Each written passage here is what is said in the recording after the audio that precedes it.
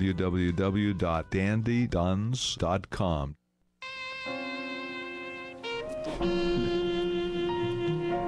Welcome back to La La Land on CRN Digital Talk. That's Nettie Liddell. And that's Brett Chapin. We're talking to actor Mackenzie Astin and producer Jason Lowe from the play Caught at the Zephyr Theater. So lucky to have them. We are very lucky to have them. It's lucky to be here. It goes both ways. Thank you so much. Yeah. Okay. Well, when we left off, we were talking a little bit about lineage, and I'm kind of curious.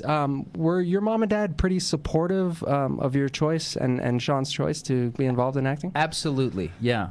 You know, they were cautious in some ways because of their own experiences. You know, my mom missed out on a lot of her childhood, and so they wanted to make sure that we didn't have an experience that was unfair to us without our knowledge.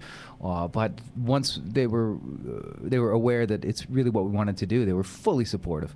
You started at 8, correct? Your 8 choice. or 9. Yeah, it was funny actually. My brother started first. He and my mom worked together on an after-school special for ABC in, I don't know, 82 or 83. And I went down to the set one day to visit, and I saw my brother getting a whole bunch of attention. And I thought, wow, this is something that I would like too.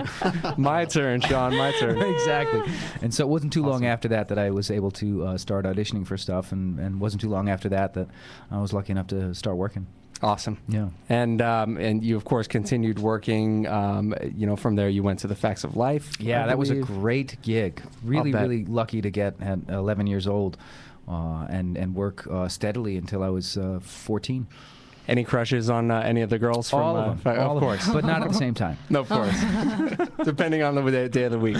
Indeed. Awesome. And the weather. Yes. But I really feel like there is something that sets you apart from your lineage, which is interesting. I read a quote of yours. I don't know. I could be, but let me know. It says you used to get flack from agents because you didn't want to play parts with violence. You never wanted to be a villain. I mean, like that in general. So you would just turn it down because you didn't want to romanticize violence on television, or I mean, that's pretty amazing. There were a couple of experiences that I had that really sort of led me in that direction. I mean, it occurred to me as a relatively young child that a lot of people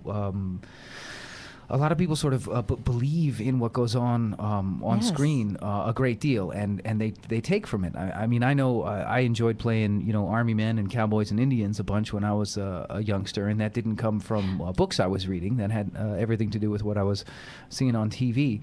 And at a certain point, I think it was during the first Gulf War, I realized that.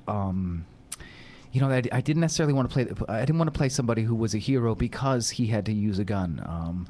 And granted, there are a couple of jobs that I have taken where indeed that takes place. And that's where this business is kind of funny, because at a certain point, how did my dad put it? You have to dance with the devil in order to pay the rent. Right. And so there were a number of jobs that I turned down when I was or job opportunities, auditions really, that I turned down because I didn't want to be that guy. I didn't want to be somebody who later in life had someone come up to them and say, "Hey, man, when you raped that girl in that movie, that was just so great. You know, I really thought that was, you know, neat." And I didn't want to be that guy. And and thankfully, I've been able to get away with that. On you know, on a personal note, that stuff certainly sells. Well, I mean, I don't know how much good it's doing, really. Wow. But as an actor, you probably want to be able to play the villain and everything. I mean, everything's so juicy, and you know. They do say those are the good parts. And my dad's advice whenever I've gone in to play the bad guy on something, to audition to play the bad guy on something, his reminder is, remember, even the villain likes himself. You know, he thinks he's doing the right thing, and so that's something that's.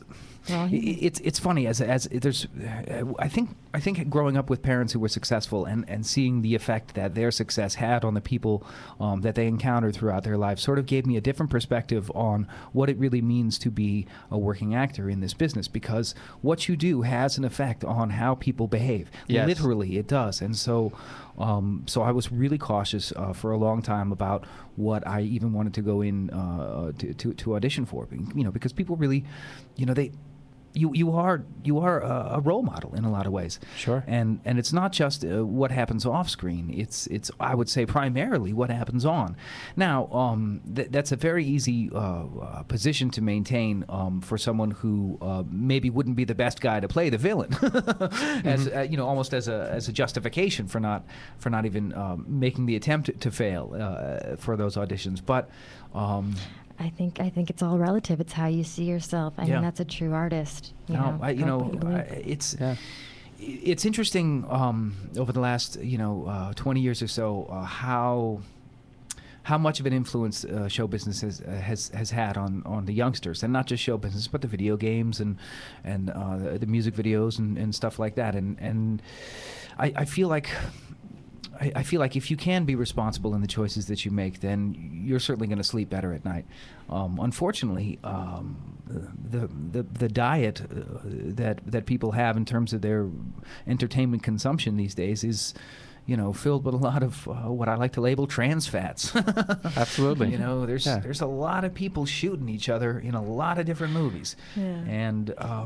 That's great that you have your line that you will not cross. Well, that said, I have a family now, and there's someone I have to take care of, and so if I walked out of here today and there was a job offer for someone who was a bad guy, I might have to take it, and that's where. That's where this business can be interesting like that. I think even just saying that, who knows? Yes. Who knows what next week will bring? Right. And you actually, I understand, for a few years became a little bit disillusioned with the industry. Sure. There's a quote from you that I have here where it says... This goes back a bit. Yeah. There was a period when I became disillusioned with the politics of what goes on in show business. My mom had missed a lot of her childhood, so I figured it would be a good time to hang up my acting shoes. I was probably reading too much J.D. Salinger at the time. Yeah. Well, first of all, I would like to amend that. I don't think it's possible to read too much Salinger. No, not at all. I was probably trying to get cutesy at the end of that quote, and I have long wanted to explain it. So this is a good opportunity. Okay. We got about 45 seconds. All right, Go here for it goes. I believe it's The Catcher in the Rye, where the bad guys are the phonies. Mm-hmm. And I discovered at around 14 years old that something, that in this business, people will tell you one thing when they mean another. It's a business, Sure, we're trying to make people laugh, but it's a business. And so what you see is not necessarily what you get. And I sort of learned that the hard way. Hold that thought. I want you to talk more about that when we come back on La La Land with Brett and Nett on CRN Digital Talk.